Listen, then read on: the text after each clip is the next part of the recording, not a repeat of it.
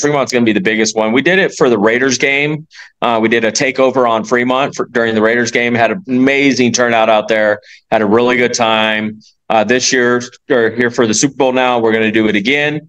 And inviting everyone to come join us Saturday night at 7:00 to come out and hang out and just have a good time out there. And starting at 8:00 out there, Fremont Street is doing a free concert by Offspring.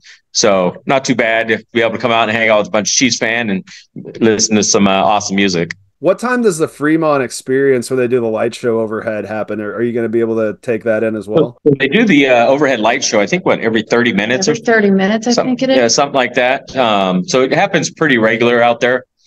And I know they did have some NFL stuff added to it for the Super Bowl. Right. For sure, the top event. I mean, other than the actual Super Bowl. We're looking for people to meet up around stage 3, which is where Offspring is going to be playing at also. So it's a good meetup spot for us all.